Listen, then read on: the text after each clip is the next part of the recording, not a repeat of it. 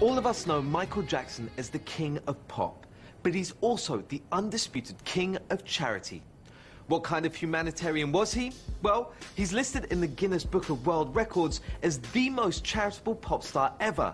One man who witnessed his generosity firsthand was Kenny Ortega. Ortega co-created and designed the Dangerous in History tours and was preparing the This Is It concert series when Jackson died.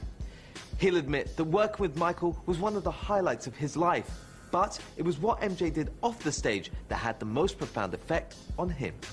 Working with Michael was not like, it was like a completely unique experience to anything else that you could possibly have in your life as a creative person. The first time Michael called me to work with him was before Dangerous, 2 decades ago. And it was the most unbelievable day in my life. And this guy was just, the hero in every aspect of what I loved and why I was doing what I did. One thing that really will live long and be everlasting with me, just in terms of my, what I learned from Michael was his reasons for doing things. And they were pure. We were going out to do This Is It. And he never once, ever, in the months that we worked together, talked about selling records. He talked about wanting to do This Is It because he felt that he was still young enough to be able to do it, and he wanted to share it with his children that were old enough to be able to appreciate what it was that he's loved all of his life. He wanted to do it for the fans. He wanted to give them back for staying there with him, for supporting him, for not quitting him. And most importantly, he said, Kenny, I wrote these songs, over a decade ago. Earth Song, We Are the World, Heal the World, and look at the planet. Look at the peril that we're in. Look at the human condition. If we don't do something to help this planet in the next 4 to 6 years, we'll have done irreversible damage, and there will be no saving this place for future generations. And that's how he talked.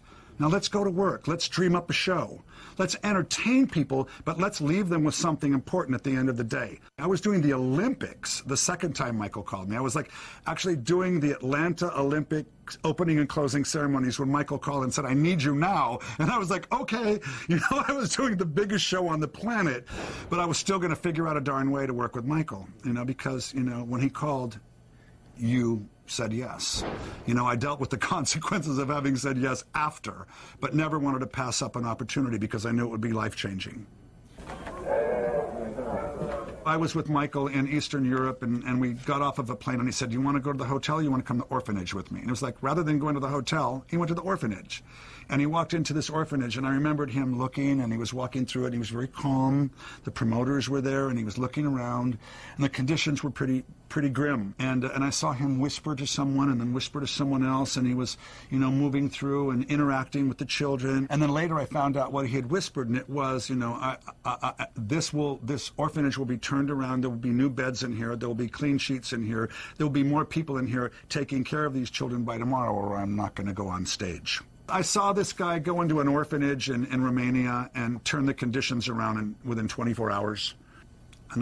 Another thing that I'll always remember about him. This guy had the biggest heart of anybody and really, really did care about improving, the human condition, especially for children. That was part of his mission. While he was on tour, he always wanted to know what he could do in each place so that when he left the place better, having been there. And how many people can you say that about? Amazing story. And like the other stories told here, it provides a little more insight about Michael as the real person behind the influential icon. Michael Jackson, the man, will definitely be missed, but there's no doubt that his music and memory will live on forever.